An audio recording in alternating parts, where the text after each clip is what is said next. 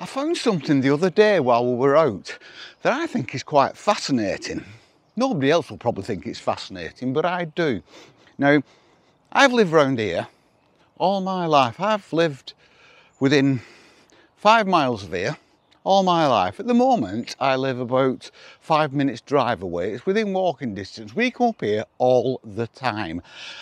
And I'm in the middle of a deciduous woodland, and I've found something that I never thought of before. This land is, a lot of it is constructed landscape. A lot of it was planted by Lord Leverhulme in about 1900 to 1925. But a lot of it, I think, is natural woodland. There's a lot of woodland round here. You can't have planted it all. There's a lot of massive amount of deciduous woodland. And I was walking the other day down this path, and we're going to come on it in a minute. And now I can't stop looking for this phenomenon. But I looked and I suddenly noticed, being in the middle of this natural old woodland, that the trees at our side of the road are in a dead straight line. Behind me, I don't know whether you'll be able to see them, but the horse chestnut, and the horse chestnut, there's a line of them, and this line goes all the way along this path, and at the other side there's horse chestnut and beech.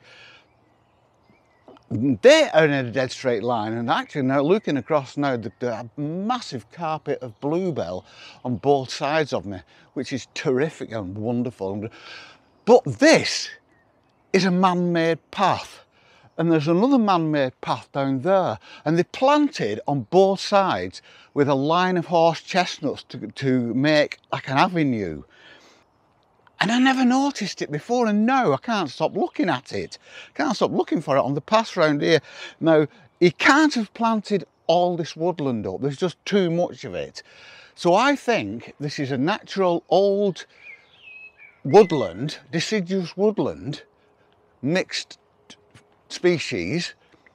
He put a path through and then planted these trees 100 years ago, and they've blended in, so it looks like you're walking through a completely natural woodland, but you're not, because there's an avenue of trees on both sides in a dead straight line. And it's the same down the bottom there. I've just had a look. Down there it's ash and beech, up here it's horse chestnut. And I think that's absolutely fascinating. I've never noticed it. And this shows how sympathetic the planting was all those years ago. How much thought they put into it. Because it took me nearly 70 years to realise that I am now walking through an only partially natural woodland. Let me just walk over here under the trees. I don't know whether you can see that, but there's a line of trees in a dead straight line there at the side of the path. And you think, well, why have they planted them in a dead straight line? Wouldn't that be obvious? But I think they kind of understood how things blend in, that they knew that it would become part of the natural woodland over the years. All blooming clever stuff. But the trouble is now, I can't stop looking for it, and I can't stop looking at it because I've found it. And like I say, we're in the middle of a dense woodland. Then man has come along and has so beautifully and sympathetically planted in it that it's just become part of the norm, with this lovely, fairly wide, cobbled path running through it, so that the path itself blends in. The path itself doesn't impact on the woodland at all. It's so sympathetic. I'm blown away, pretty much blown away. It's a lovely morning. It's hardly a breath of wind. It says it's going to be dry. I'm looking up, I can just about see through the canopy of trees above me. Blue sky. So I think we're going to have a nice day. I think me and Molly are going to stay out. What say you? We're walking under the Under the branches of the horse chestnut now, there's a pond on our left-hand side. The ground is completely covered in brown leaves. They're damp now because we've had a lot of rain lately. I think it must have rained heavily last night while we were asleep because the ground is quite wet. But there's not a breath of wind. It's cool. It smells great. There's a lot of hawthorn. And hawthorn, when it's in blossom, it has a cloying smell. But I have noticed over the last couple of days, you can see the hawthorn blossom ready to come out, but even now when you walk near it, the smell is fantastic. So when you're out and about and you're walking by hawthorn, there's a lot of it on footpaths, canal sides, things like that. Just have a breathe in. The smell is almost overpowering. Oh, listen, Molly's barking at squirrels. We're coming out from under the trees now. The sky above is blue, so I think we're going to have a nice day. I think Molly and I will be staying out quite a lot today. A couple of spots of rain, I think. Very, very still, very quiet, apart from the bird song.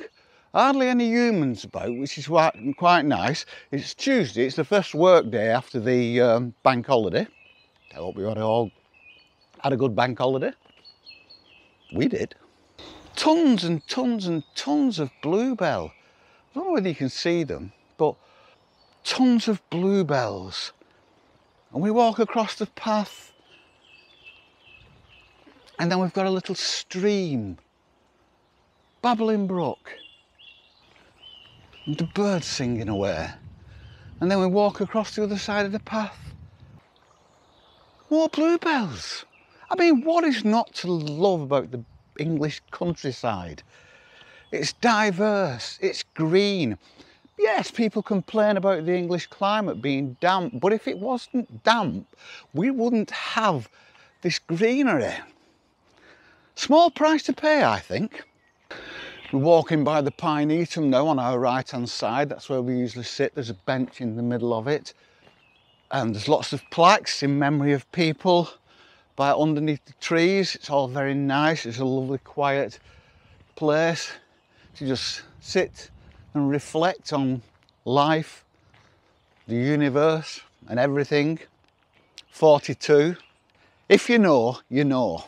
I think we're all under pressure, aren't we?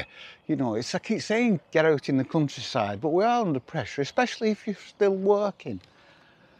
You do a hard graft all week and then you come home and there's things to do because you've not had time to do them during the week, and then no time to yourself, and then by the time you're ready to have a minute, it's time to go back to work. But we need to just make a little bit of time for yourself.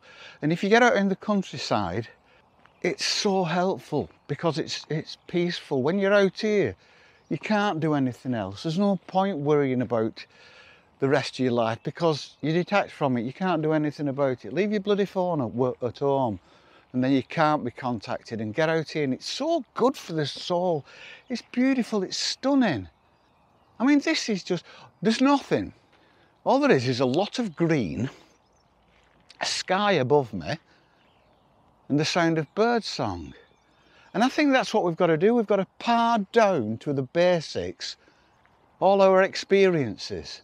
Because when you do, it's so uncomplicated, and I think that's the beauty of the countryside, is that it's uncomplicated, it's non-threatening, it doesn't demand anything of you, you demand nothing of it. And it's just very, very beautiful, very therapeutic place to be. Should be able to get it on a prescription, you know, it's like a medicine. Molly and I are going to continue our walk now, aimlessly, very slowly, taking in all the sights and the sounds. The beautiful bluebells to my left, the gorgeous new growth on the trees, the sun coming through the branches, and this beautiful dappled light on the vivid green grass, the sound of the bird song, the odd squirrel for Molly to bark at. Peace. Silence, not a breath of wind. Got to stay out on days like this because we don't get enough of them. I hope you all have a good week, kids. Till next time, peace and love.